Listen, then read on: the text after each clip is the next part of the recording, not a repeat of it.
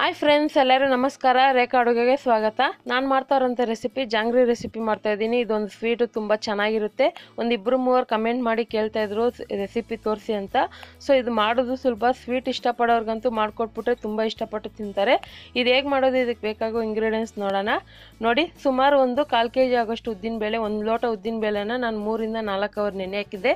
ಚೆನ್ನಾಗಿ ಒಂದು 2 ಸರಿ ತೊಳೆದು ನೆನೆ ಹಾಕಿ 1 ಲೋಟ ಉದ್ದಿನಬೇಳೆಗೆ 2 ಲೋಟ ಆಗೋಷ್ಟು ಸುಮಾರು ಅರ್ಧ kg ಆಗೋಷ್ಟು ಸಕ್ಕರೆ ತಗೊಂಡಿದ್ದೀನಿ. 1/4 ಟೀ ಸ್ಪೂನ್ ಫುಡ್ ಕಲರ್ ತಗೊಂಡಿದ್ದೀನಿ. 2 ಟೇಬಲ್ ಸ್ಪೂನ್ ಆಗೋಷ್ಟು ಕಾರ್ನ್ಫ್ಲೋರ್ ತಗೊಂಡಿದ್ದೀನಿ. 2 ಏಲಕ್ಕಿ ತಗೊಂಡಿದ್ದೀನಿ. ಒಂದು 1/4 ಭಾಗದಷ್ಟು ನಿಂಬೆಹಣ್ಣು ತಗೊಂಡಿದ್ದೀನಿ. ಡೀಪ್ ಫ್ರೈಗೆ ಆಗೋಷ್ಟು ಎಣ್ಣೆ. ಈಗ ಹೇಗೆ ಮಾಡೋದು ಅಂತ ನೋಡೋಣ. ನೋಡಿ, ಈಗ ಒಂದು ಮಿಕ್ಸಿ ಜಾರ್ಗೆ ಉದ್ದಿನಬೇಳೆ ಹಾಕ್ತಾಯಿದ್ದೀನಿ. ನೆನಪಿರಲಿ, 1 ಲೋಟ ಬೇಳೆ ತೊಗೊಳ್ಳಿ. 1 ಲೋಟ ನೆನೆ ಹಾಕಿ ನೀವು ಟ್ರೈ ಮಾಡೋದಾದರೆ ಚಿಕ್ಕ ಲೋಟದಲ್ಲಿ ಕೂಡ ಟ್ರೈ ಮಾಡ್ಕೋಬೋದು. ಮತ್ತು ಮಿಕ್ಸಿಯಲ್ಲಿ ರುಬ್ಬುವಾಗ ಇದಕ್ಕೊಂದು ಸ್ವಲ್ಪ ನೀರು ಹಾಕ್ಕೊಂಡು ನುಣ್ಣಗೆ ಕ್ರೀಮಿಯಾಗಿ ರುಬ್ಕೋಬೇಕಾಗುತ್ತೆ. ನಿಮ್ಮ ಮನೇಲಿ ಏನಾದ್ರು ಮಿಕ್ಸಿ ಪ್ರಾಬ್ಲಮ್ ಆಗುತ್ತೆ ಅನ್ನೋದಾದರೆ ಒಂದು ಅರ್ಧ ಹಾಕಿ ರುಬ್ಕೊಳ್ಳಿ. ಸೊ ನೋಡಿ, ನಾನು ಒಟ್ಟಿಗೆ ಫುಲ್ಲು ರುಬ್ಬಿದ್ದೀನಿ. ನಿಮಗೆ ಈ ಥರ ಆಗಲ್ಲ ಅಂದರೆ ಅರ್ಧ 2 ಭಾಗದಂತೆ ರುಬ್ಬಿಟ್ಕೊಳ್ಳಿ. ನೋಡಿ, ನುಣ್ಣಗೆ ಕ್ರೀಮಿಯಾಗಿರ್ಬೇಕು, ಯಾವುದೇ ರೀತಿ ರವೆ ಥರ ಇರಬಾರ್ದು. ಸೊ ಇದಕ್ಕೆ ರೆಡ್ ಆರೆಂಜ್ ಕಲರ್ ಹಾಕ್ತಾಯಿದ್ದೀನಿ, ಅಂದರೆ ಗೋಬಿ ಕಲರ್ ಯೂಸ್ ಮಾಡ್ತಾರಲ್ಲ ಆ ಥರ ಯೂಸ್ ಮಾಡಿದ್ದೀನಿ. ಇದಕ್ಕೆ ಕಾರ್ನ್ಫ್ಲೋರ್ ಹಾಕ್ತಾಯಿದ್ದೀನಿ. ಸೊ ಆದಷ್ಟು ನ್ಯಾಚುರಲ್ ಆಗಿ ತಿನ್ನೋದಾದ್ರೂ ಪರವಾಗಿಲ್ಲ, ಕಲರ್ಲೆಸ್ ಕೂಡ ಮಾಡ್ಕೊಂಡು ತಿನ್ಬೋದು. ಇದಕ್ಕೆ ಕಾರ್ನ್ಫ್ಲೋರ್ ಹಾಕೋದ್ರಿಂದ ಏನಾಗುತ್ತೆ ಅಂದರೆ ಕ್ರಿಸ್ಪಿಯಾಗಿ ಬರುತ್ತೆ. ಇದನ್ನ ಏನಿಲ್ಲ ಅಂದ್ರೂ ಒಂದು 10 ನಿಮಿಷ ಚೆನ್ನಾಗಿ ಬೀಟ್ ಮಾಡಬೇಕು, ಅಂದರೆ ಕೈಯಲ್ಲಿ ಚೆನ್ನಾಗಿ ಮಿಕ್ಸ್ ಮಾಡಬೇಕು. ಒಂದು 10 ನಿಮಿಷ ಮಾಡಿದ್ಮೇಲೆ ನೋಡಿ, ಈ ಥರ ಒಂದು ಬೌಲ್ಗೆ ನೀರು ಹಾಕ್ಕೊಂಡು ಚೆಕ್ ಮಾಡ್ಕೊಳ್ಳೋಣ. ತೇಲ್ಬೇಕು, ಈ ಥರ ಮೇಲೆ ತೇಲಿದ್ರೆ ಕರೆಕ್ಟಾಗಿ ಇದು ಬಂದಿದೆ ಅಂತ ಅರ್ಥ. ಸೊ ಅದನ್ನ ಹಾಗೆ ಬಿಟ್ಬಿಟ್ಟು ಪಾಕಕ್ಕೆ ರೆಡಿ ಮಾಡ್ಕೊಳ್ಳೋಣ. ನೋಡಿ, ಸಕ್ಕರೆ ಹಾಕ್ತಾಯಿದ್ದೀನಿ. 1/4 kg ಉದ್ದಿನಬೇಳೆಗೆ ಅರ್ಧ kg ಸಕ್ಕರೆ ಬೇಕಾಗುತ್ತೆ. ಇದಕ್ಕೆ ಮುಳುಗೋಷ್ಟು ನೀರು ಹಾಕ್ಕೊಳ್ಳಿ. ಇವಾಗ 2 ಲೋಟ ಸಕ್ಕರೆ ತೊಗೊಂಡಿದ್ರೆ 1 ಲೋಟ ಆಗೋಷ್ಟು ನೀರು ಹಾಕ್ಕೊಳ್ಳಿ. ಅಳತೆ ಪ್ರಕಾರ ಮಾಡಿಕೊಂಡ್ರೆ ತುಂಬ ಚೆನ್ನಾಗಿ ಬರುತ್ತೆ. ಸೊ ಈ ಪಾಕ ಏನಿಲ್ಲ ಅಂದ್ರೂ ಒಂದು 10 ನಿಮಿಷ ಕುದಿಯುತ್ತೆ. ಸೊ 10 ನಿಮಿಷಕ್ಕೆ ಚೆನ್ನಾಗಿ ನೊರೆ ಬರೋವಾಗ ಇದಕ್ಕೆ ಏಲಕ್ಕಿ ಹಾಕ್ತಾಯಿದ್ದೀನಿ. ಇನ್ನೇನು ಒಂದೇಳೆ ಪಾಕ ಬರ್ತಾ ಇದೆ, ನೋಡ್ತಾ ಇರ್ಬೋದು. ಸೊ ಈ ಪಾಕನ ನೀವು ಉಳ್ದೋದ್ರೆ ನೀವು ಇನ್ನೂ ಬೇರೆದಕ್ಕೆ ಕೂಡ ಯೂಸ್ ಮಾಡ್ಕೋಬೋದು. ಸೊ ಜಾಸ್ತಿ ಪಾಕ ಮಾಡಿದ್ದೀನಿ ಅಂತ ಫೀಲ್ ಕೂಡ ಆಗಲ್ಲ.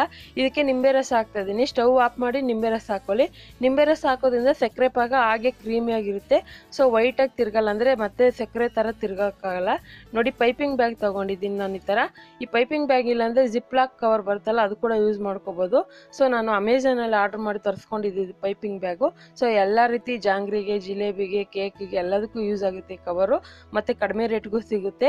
ನೋಡಿ, ಇದನ್ನ ನಾನು ಲೋಟದಲ್ಲಿ ಹಾಕಿಟ್ಕೊಂಡಿದ್ನಲ್ಲ, ಅದಕ್ಕೆ ಒಂದು 2 ಸ್ಪೂನ್ ಹಾಕ್ಕೊತಾ ಇದ್ದೀನಿ. ನೋಡ್ತಾ ಇರ್ಬೋದು.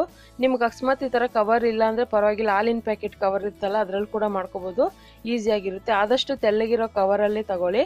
ಸೊ ಎಣ್ಣೆ ಕವರಲ್ಲಿ ಏನು ಮಾಡೋಕ್ಕೆ ಹೋಗಬೇಡಿ, ಹಾಲು ಕವರಲ್ಲಿ ಆದರೂ ಮಾಡ್ಕೋಬೋದು. ನೋಡಿ, ಜಾಂಗ್ರಿಗೆ ಬೇಕಾಗಿರೋ ಶೇಪಿಗೆ ನಾನು ಕಟ್ ಮಾಡಿ ಇಟ್ಕೊಂಡಿದ್ದೀನಿ. ಅದೇ ಟೈಮ್ಗೆ ಎಣ್ಣೆ ಕೂಡ ಕಾಯಕ್ಕೆ ಇಟ್ಕೊಂಡಿದ್ದೆ. ಸೊ ಎಣ್ಣೆಲಿ ಹಾಕೋವಾಗ ಮೀಡಿಯಮ್ ಫ್ಲೇಮಲ್ಲಿ ಇರಲಿ. ನೋಡಿ, ನೀವು ಬೇಕಂದರೆ ಟ್ರೈ ಮಾಡೋದಾದರೆ ಒಂದು ಪ್ಲೇಟ್ ಮೇಲೆ ಡಿಸೈನ್ ಟ್ರೈ ಮಾಡ್ಕೊಂಡು ಆಮೇಲೆ ಎಣ್ಣೆಲಿ ಮಾಡ್ಕೋಬೋದು. ನನಗೂ ಒಂದು 2 ಸರಿ ಮಾಡಿದ ಮೇಲೇ ಬಂದಿದ್ದು. ನೋಡ್ತಾ ಇರ್ಬೋದು. ಏನು ಬೇಕ್ರಿಯಲ್ಲಿ ಬರೋ ಥರನೇ ಪರ್ಫೆಕ್ಟಾಗಿ ಬರಬೇಕಂತೇನಿಲ್ಲ. ಅಕಸ್ಮಾತ್ ನಿಮ್ಗೆ ಈ ಥರ ಜಾಂಗ್ರಿ ಥರ ಮಾಡೋಕ್ಕೆ ಬಂದಿಲ್ಲ ಅಂದರೆ ಜಿಲೇಬಿ ಥರ ಆದ್ರೂ ಬಿಟ್ಕೊಳ್ಳಿ, ಚೆನ್ನಾಗಿರುತ್ತೆ. ಮತ್ತು ಈಸಿ, ಇದೇನು ತುಂಬ ಕಷ್ಟ ಆಗಲ್ಲ. ಸೊ ಹಬ್ಬಗಳಲ್ಲಿ ಎಲ್ಲಾದರೂ ನೆಂಟರು ಮನೆಗೆ ಹೋದಾಗ ನೀವೇ ಮನೇಲಿ ಮಾಡಿ ಎತ್ಕೊಂಡು ಹೋಗ್ಬೋದು. ಯಾವುದೇ ರೀತಿ ದಸರಾ ಹಬ್ಬ ಅಂತೆ, ರಾಖಿ ಹಬ್ಬ ಅಂತ ಎಲ್ಲ ಥರ ಬರ್ತಾಯಿದೆ.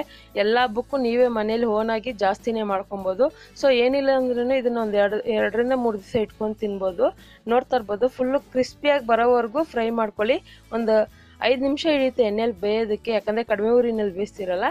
ಇದನ್ನು ಹೀಗೆ ಡೈರೆಕ್ಟಾಗಿ ತಗೊಂಡು ಪಾಕಕ್ಕೆ ಹಾಕಬೇಕು. ಸೊ ಪಾಕಕ್ಕೆ ಹಾಕೋವಾಗ ಏನು ಮಾಡಬೇಕಂದ್ರೆ, ಪಾಕ ಪೂರ್ತಿ ಆರಿರಬಾರ್ದು, ಒಂದು ಸ್ವಲ್ಪ ಉಗುರು ಬೆಚ್ಚಗಿರ್ಬೇಕು ಪಾಕ.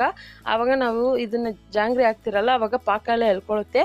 ಸೊ ಪಾಕದಲ್ಲಿ ಒಂದು 5 ನಿಮಿಷ ಬಿಟ್ಟರೆ ಸಾಕು, ಪರವಾಗಿಲ್ಲ. 5 ನಿಮಿಷ ಬಿಟ್ಟರೆ ಅದೆಲ್ಲ ಬಿಸಿಗೆ ನಾವು ಹಾಕ್ತಿರಲ್ವ, ಆವಾಗ ಪಾಕ ಎಲ್ಲ ಎಳ್ಕೊಳ್ಳುತ್ತೆ. ಮತ್ತು ಅದರಲ್ಲಿ ಬಿಡಬೇಡಿ, ಎತ್ತಿ ಒಂದು ಪ್ಲೇಟ್ಗೆ ಹಾಕ್ಕೊಳ್ಳಿ. ನೋಡ್ರಿ, ಇವತ್ತಿನ ರೆಸಿಪಿ ಇಷ್ಟೇ, ಜಾಂಗ್ರಿ. ಎಷ್ಟು ಸಿಂಪಲ್ಲಾಗಿ ಕಲರ್ಫುಲ್ಲಾಗಿ ಮನೆಯಲ್ಲೇ ಧಾರಾಳವಾಗಿ ಜಾಂಗ್ರಿ ಮಾಡ್ಕೊಂಡು ತಿನ್ಬೋದು.